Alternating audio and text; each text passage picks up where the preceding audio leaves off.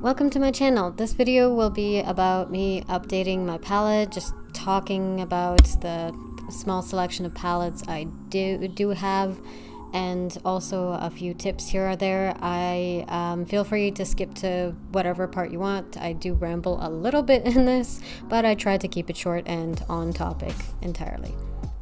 So enjoy. Okay, welcome to the video. Welcome to a new video.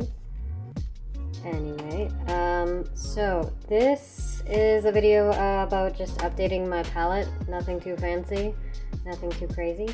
Yeah, I have actually had this Daniel Smith palette for a year now or something like that. I will probably put the dates on how long. It just feels like it's been a year. And this is actually built up of multiple Daniel Smith palettes plus a few paints. So originally for Daniel Smith I bought this color which one is it? Quin Rose and Phthalo Blue, green shade, which I believe is right there. Kind of try it out. I've never had like professional grade paints prior to a year and a half ago or anything like that, so hence why I actually went and upgraded, because originally they were just Winsor Newton, all these colors, Winsor Newton Cotman set, so it was like a student grade set, and I don't even remember how much I paid for that one, but it was years and years ago, maybe like 6 years ago or something, or maybe even around university time, just because prior to that I had the crappiest paints ever when it comes to watercolor. Like, you know, I always had cheaper acrylics and other paints, but for some reason the watercolor paints themselves, they were cheap and chalky. Like back in my day when I was a kid, yeah, there wasn't like good cheap student grade watercolors like there is now. Like I know that seeing on Amazon, it's just like flooded with like cheaper paints, student grade ones that are actually really nice to use. But I kind of was going for, you know, because I already gone through the student grade stuff, and you know, I was just looking for an upgrade a year and a half ago, just because like watercolor is something I always loved. I always wanted to be better at it. Like as a kid, I remember that was like the one medium that, I don't know, fascinated me.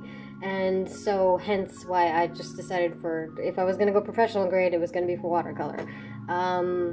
Yeah, I mean, yeah, because acrylic paints, I mean, even if you use the cheaper stuff, I find it's like acrylic is plastic. I mean, I know that there are much better acrylic paints, so no shade to anybody who's like, you know, professional artist and uses much fancier, nicer acrylics than I do. But yeah, I just go with like, I think Liquitex, but yeah, anyway, that's going on an acrylic tangent. Also, I did recently buy a Rosa Gallery one just because I was looking to upgrade my travel set, because I had a very, very cheap, it was a gift, it was great, I like the colors. The only problem was it was kind of like missing a few darker colors, just because, here, I'll demonstrate.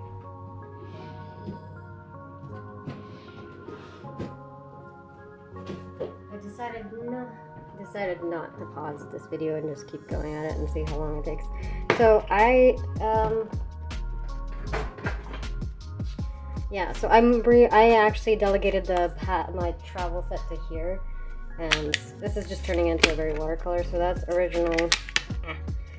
And so, very nice poppy colors. They kind of just don't turn out this poppy on like this Rodea and other papers, so hence why I kind of went with that. So those are like maximum all the watercolors I have accumulated. Like I like the Rosa Gallery ones just because they're bigger wells, and I just found for like travel, it's nicer to have the bigger wells. Like I get very messy, and yeah. So half of the Rosa Gallery ones are in the Rosa Gallery set, and then I just kind of mishmashed actually a couple of, I did have like a, oh god, what is it called? Because in the store I was in, I don't think they had Daniel Smith, so I just got like this is the only Horadam, the Schmincke ones I have. I know these are crazy expensive, but like, yeah, so I got the lemon yellow because I just needed like a professional grade lemon yellow at the time. So when I had phthalo blue, and then the Quin Rose, and that as just like the three sort of thing that I kind of rocked with. And yeah, so back to Daniel Smith. Crazy tangent, right? Yeah, so then there was an imagination set where from here, so Moonglow, Rose of Ultramarine, Lavender, Wisteria, and I believe there was, oh yeah, and Shadow Violet, and Serpentine Green. Those all came in one set. And then this palette itself is like it was 12 color set or something, but like, and then it had like 12 extra wells and stuff. So that's kind of how I built up this entire Daniel Smith palette kind of quickly. And I kind of went this route instead of picking tubes, just because I figured it would be a cheaper way to figure out what colors I want. Plus getting like classic staples like, you know, yellow ochre and burnt sienna and stuff like that. There was like a few colors, and in this way I didn't actually repeat any, to be honest. I actually discovered I really like Quin Pink versus Quin Rose in my use case. I just felt like it was actually more versatile, and I just liked it when I was painting skin tones more. Like it was not as harsh. And then these two also, I found I did not like the cerulean blue in this palette or the ultramarine. Like you can tell, like I barely touched this one. I only used it for like a tropical painting I did, and I actually hated the cerulean blue. I felt like it was very weak, like the entire time. Like it's weird because it doesn't seem like it's weak, and every time I look at it here or like swatch it out, it's fine. But when I go to do a painting, I was just so disappointed. And plus, like somehow it just felt kind of dark too in some ways. Like I wanted like a lighter, like for some reason in my head I pictured cerulean blue to be a lighter blue, but not with white in it or anything. So what I ended up doing is when I did another update to my palette, I got Cobalt Blue Violet, Manganese Blue Nova, but by Holbein, because I really liked online, somebody had swatched and had a picture of it. I thought this was a very pretty blue. Like this is kind of like ideal sky blue. I just didn't want to get like a whole set of like Holbein or Holbein. I don't know. Yeah, sorry for pronunciation if I'm, however you pronounce it. I didn't want to get like a full set of this unless I actually end up going to Japan. Then I'm going to go crazy and probably buy like a whole set, and it's probably going to be cheaper if I actually went to Japan and bought it. But yeah, so I only got like a tiny little 5 ml tube. It was in stock, and that's what I got, and I really like it for skies. I used it on my latest like Valkyrie painting. Like if you saw that whole sky is painted with that, and I just like it because it doesn't feel too, it's like pastel, but not like, oh, it's a watercolor mixed with white, which is where I'm coming into my issue with why I'm like updating my palette a bit. And then I chose these two colors, Nap Maroon. I'm not gonna try and pronounce that because I think I've tried a million times and yeah, stumble over my words like 10,000 times. And Phthalo Turquoise. And yes, I know you probably can't read my writing, it's terrible, but yeah. I just wanted kind of more turquoisey green, I guess, because I don't have like a cool dark green in this palette at all. So I figured I kind of will just go with this because I don't mind mixing so much certain colors. Like dark greens I don't use anyway, so it's not like a convenience color I need. So in terms of convenience colors, I have everything. Like this is one of the biggest colors I really wanted just for beach scenes, because when I was in Dominican and painting the sand, I had a weird time trying to figure out, I'm like, I don't think I even had white with me. Yeah, I didn't even have any white paint with me, like any white watercolor or anything. The student grade set, I think it came with white, but I didn't pour it in just because, yeah. So yeah, when I saw buff titanium in this palette, this is like, I feel like this is like one of the #1 reasons why I bought the 12 set of, which you can buy in my art store, online. And there was because there was like 2 different versions, and one of them had like a repeat of the Imagination plus a few extra colors, but yeah. Now, the Imagination set, or I believe that's what it's called, which I bought off of Amazon. Plus that and Quin Rose and Phthalo Blue and a lemon yellow, which was Schminke Horadam. That was basically what I had for a while, I think for at least several months, before I added to any more Daniel Smith colors. Now I mostly just did washes in my sketchbook, and that was fine and all. And so you know, I would do washes with them, and this is kind of when I had the limited palette. I know that one has actually a lot of gouache in it. I believe that one also has a mix of like gouache and watercolor. That one could be markers and stuff, but this is like an ideal example of how I did it just with the washes. So it was, I think that might actually be the gouache, but anyway, neither here nor there. So as I kind of continued on doing more detailed work, I guess, or more layers, you know, with watercolor, you kind of like mix more, you add more layers. I found if I started adding like more colors, like I don't know where that piece is, but I think I literally ruined it because it started looking too muddy and just not the way I wanted. Because lavender and wisteria, I believe, have white mixed into them, which you can kind of tell, right? They're very pastel-y, right? You can, when you're looking at like watercolor wells, or are they wells? I can't remember what they're called, but yeah, you kind of can tell when something looks too pastel-y. They probably has like mixed white in them.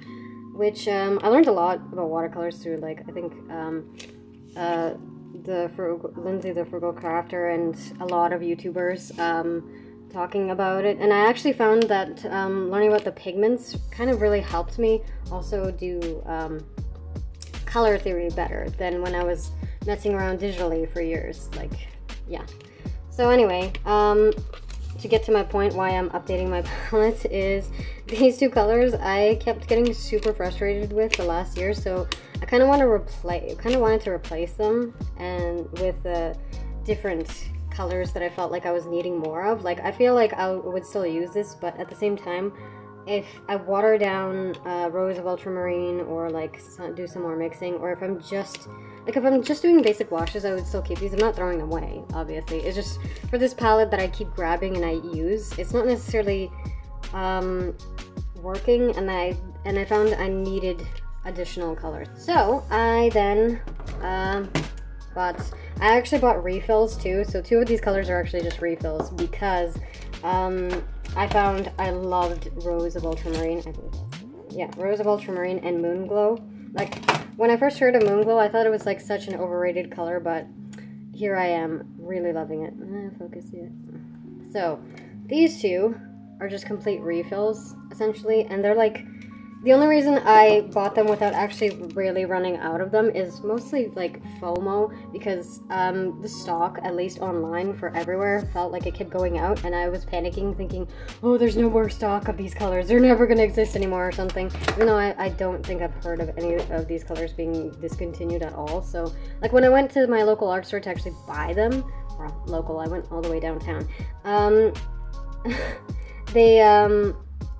they had actually like at least 6 tubes of these, and I just thought it was kind of funny because the same art store had it completely out of stock, and other art stores just had it completely out of stock. I'm like thinking, I swear the stock in stores is fine, but I guess because it comes from warehouses and not the stores themselves, that must be what's happening. So yeah, 2 refills just in case, you know, I don't know, apocalypse happens. At least I'll have Moonglow. That's all that matters. Screw food or water, as long as I have Moonglow, it's good.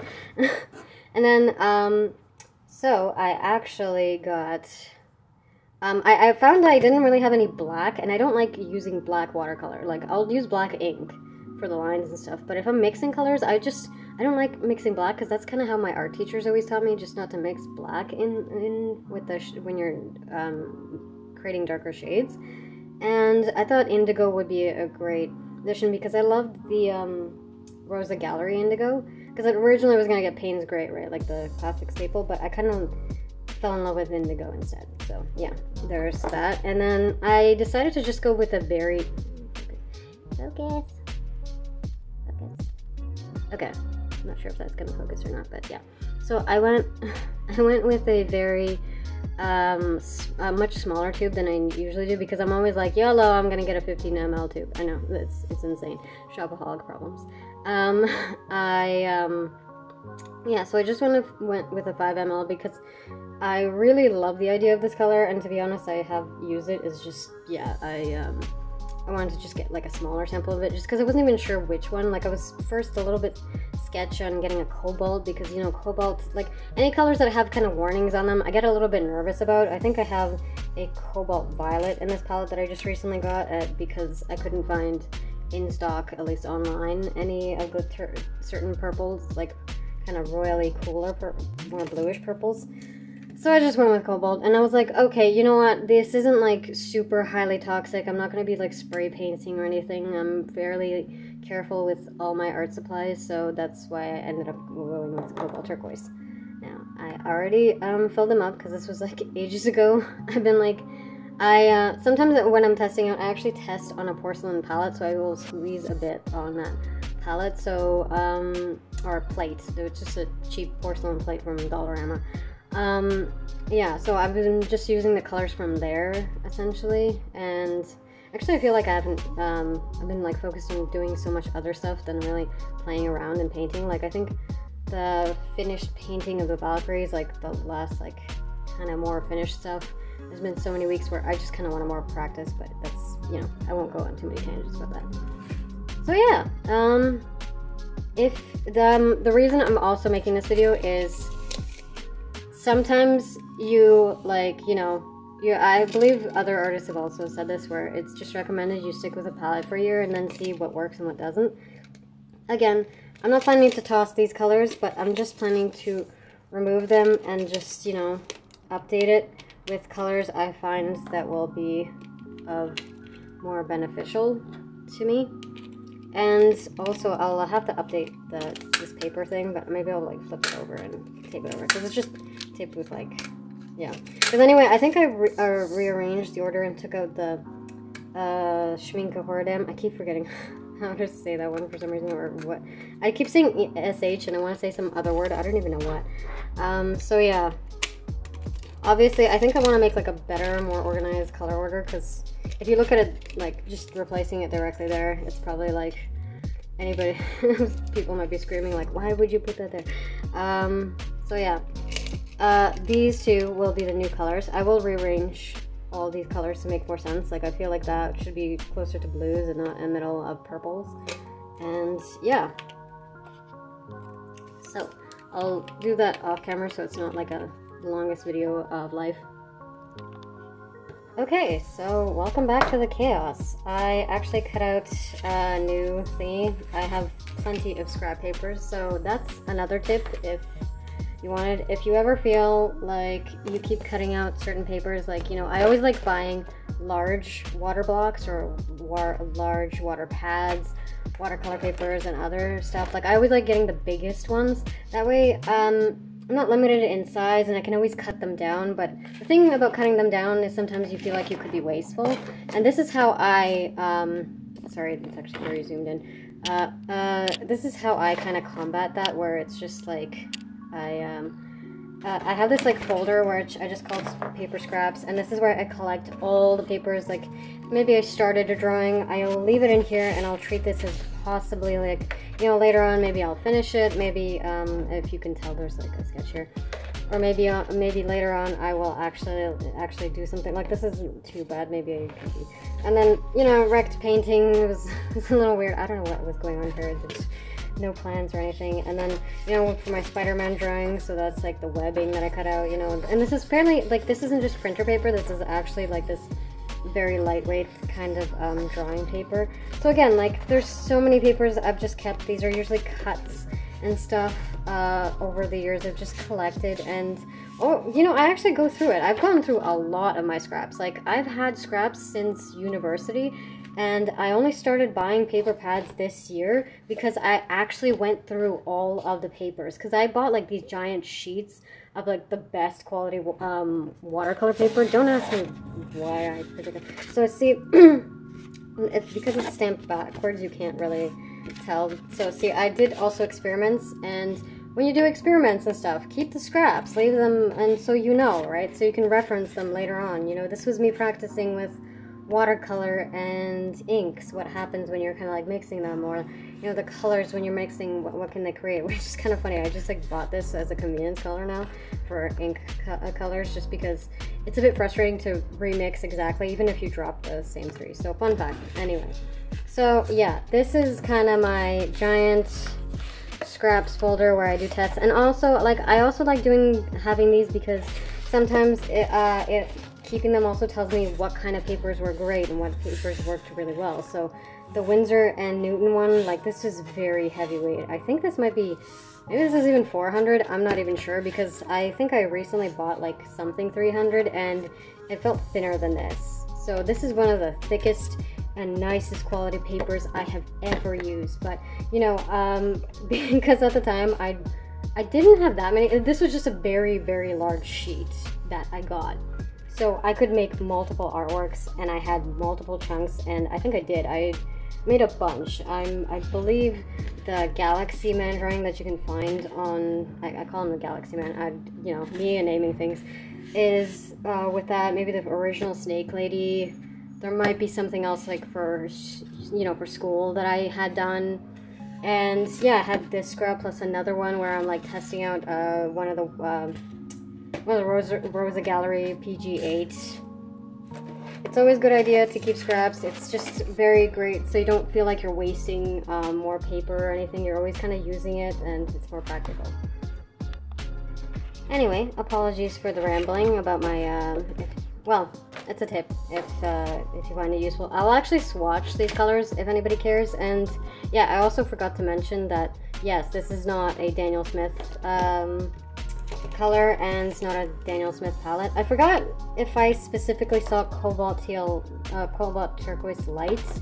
I think there's like a cobalt teal, but I'm not sure if I saw it while I was at the art store or not. Like I went through multiple different, like I was looking constantly, so I'm not entirely sure. Okay, yeah, like I said, so not a full Daniel Smith palette. So just, I'm not like, you know, specifically into just one brand. I just been really liking the way that Daniel Smith flows, but so far most of the professional ones I've tried, like, I've been pretty okay with. I guess it's like when you're doing like a mix of them, maybe you don't notice as much, so I will, so yeah, I'm not just like specifically one brand thing. So I'll start swatching them just to get an idea, and yeah, my writing's chicken scratch. I literally just wrote this for myself, so yeah, I'll say the colors as they go on. I just figured I'd do, why not, like a swatching thing too while I'm at it, if anybody's just interested. But yeah, so this is a little bit more chaotic video because I decided to go with slightly different format this time just for fun. Again, like, you know, this is doing it for fun. So I don't pre-spray any of the colors, by the way. So this is cobalt turquoise light. And I'm just using a flat brush and some water, nothing particularly special. In this order, like, I kind of thought about rearranging everything for my palette, because, you know, but I actually kind of kept it mostly the same. So, sorry, I don't know if you want to see all of the colors or not, but yeah, I'm just going to do it this way because there's no point in attempting to read it. So this next one is the yellow turquoise, which is a very, very pretty color, like just a nice darker turquoise. That's another thing when I bought this turquoise and the nap maroon, is I just wanted two darker colors because I found originally I had way too many light colors and then the contrast is pretty horrible. The next color is Serpentine Green, which I actually like so much more than Sap Green just because it's got way more personality, as they say. Like, yeah, there's just something about it. Plus, like, I can't remember where the pigment information is, but there's clearly some very cold pigments because if, not sure if you can tell on this one, but on this paper at least, yeah, there we go. There's like tiny little bits of different colors like popping in as it granulates and dries, so I'm not sure if this much of a heavy flow is going to be evident there, but yeah. And then regular old Sap Green. I actually will just interchange between these. I'm not like a super nature painter, so yeah. I'm also not very neat. I kind of don't care for these to be like super neat. Like, I kind of like the roughness of them. I must kind of want them to blend together and not, so yeah. And then next to it, maybe this would be a weird, oh, focus, sorry about that.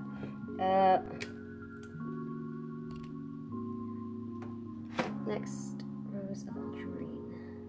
Yeah, so as I was saying, I just probably could have like rearranged this entire palette to make a lot more sense, but for now I kind of really like the way this row that you can see on camera is already, so I just slightly arranged the one half of it. But I'll like, you know, it's your palette, right? You can kind of rearrange it as you go along.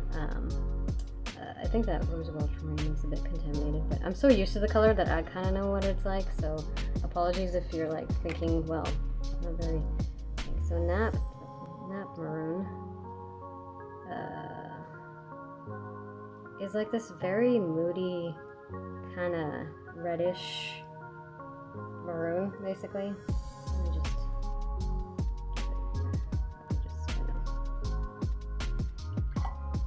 yeah, that Rose of Ultramarine is very contaminated with the Serpentine green. Fantastic job of like rinsing my brush. Oh, I think I still have. Okay. Then next to it we have Moonglow. Which again, like I know Moonglow is dark, but for some reason, because it's got so much of this like purpley moody and all kinds of tones to it, I didn't really count it as my darks. Just because, yeah, I kind of like, you know, having a reddish dark, a bluish dark, kind of like, yeah, a more neutral one. And now, my new colors, indigo. Yeah, I love it. Ooh, it's like this dark inky-ish, but not like solid black color. It's like, ooh, so nice. Not sure if you can see that. Ooh, focus. Yeah, so far, it's like all these kind of make a great kind of color combo right there. Okay. I'm trying to read the color off of the camera for some reason. Shadow Violet, yeah. This is a color I also like, don't like. Shockingly, it looks like I use it a lot, but I feel like I usually just use it for Halloween because I really like it. Part of like a witch's palette, sort of witch's outfit palette. So that's where I mostly use it during like Halloween, and it just feels like I go through, you know, Moonglow, Shadow Violet, and probably the Rose of Ultramarine or something. Maybe it's a weird mix sticking that there because it's very bluish, but I kind of find maybe it'll work out just because this section here is, it is what it is kind of thing. Plus it's kind of brownish. It kind of is like more of a grayish brown to me, the Shadow Violet, less violet. Burnt Umber is actually, I think I'm very blurry here, but it's actually very dark, so. That's another thing that I really like about Daniel Smith paints is they're very, you don't necessarily have to layer them so much. It's just, I'm kind of very, what's the word? Yeah, I just end up using a lot of water sometimes when I don't intend to. So that's kind of when, you know, this gets very watered down. But like in, yeah, there we go. See, in a normal setting when you kind of use more color, you can definitely see more of the pigment, and so it's definitely not, you know, and I don't have to brush that hard either. It's just, that's kind of why I like the flat brush, just because I feel like I get more paint out of it, which maybe means like maybe I should have gotten, at least for the tube paints, not half pans but full pans, but yeah, it is what it is.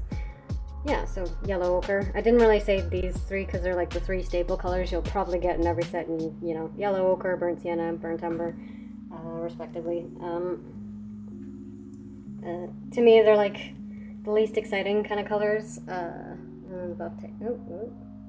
Okay, so buff titanium. I'm gonna have to cut this row and flip it because I did this the last time also, where I think I completely screwed that up. Brilliant. I don't even know how I achieved that, but I did. So, buff titanium. Yeah, okay. I just did it in complete reverse. Alright. Brilliant. Yeah, you can see, I'm sure anybody who caught that right away, you could actually read this. Chicken Scratch was probably screaming at the screen, "You're such an idiot, I can't believe it." You wrote it wrong.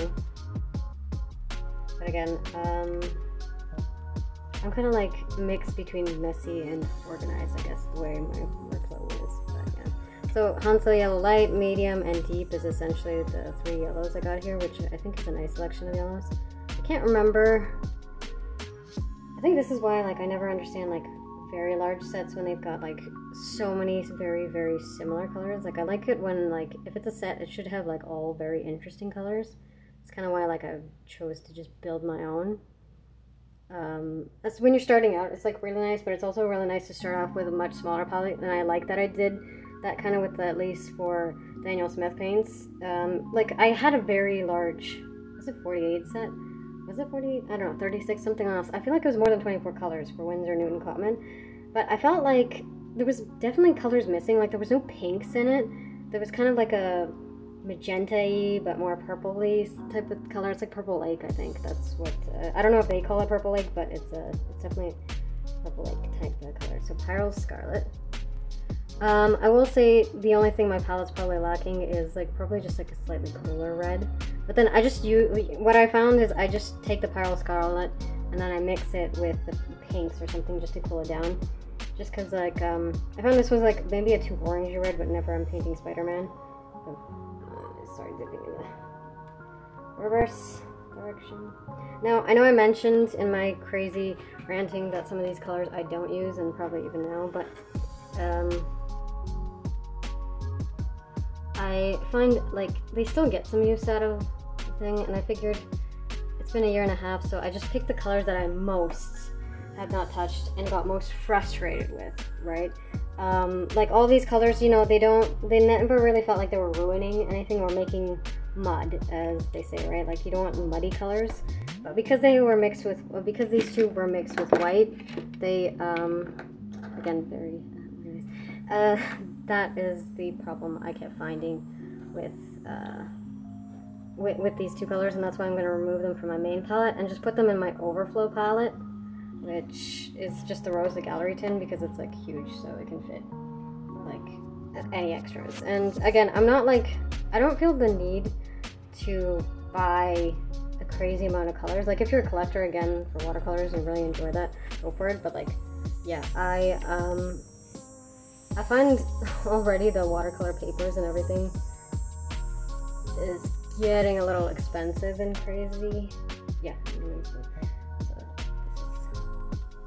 this is definitely my favorite blue so far. It's just such a gorgeous blue, and Daniel Smith just did not have a blue like that, and that's why I kind of added it. So this is like, again, main palette. It's not really all about Daniel Smith. It's just all about like what my main palette is and what I constantly grab and use. It's funny, if I'm going to paint anywhere around the house or something, or painting a main image, it's going to be grabbing this palette and not so much any others. See, the cerulean blue is actually nice, but I didn't want to touch the end, so there we go.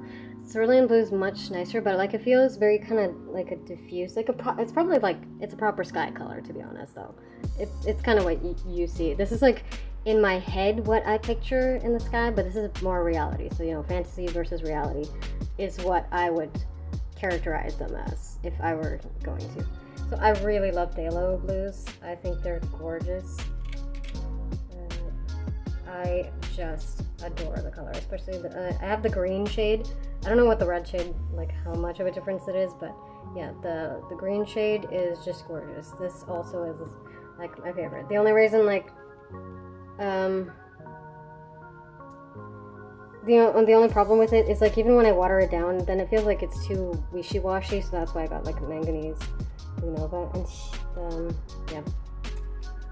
I believe best. Sorry, it keeps losing focus because I keep forgetting to put proper focus on the thing. Cancel one focus.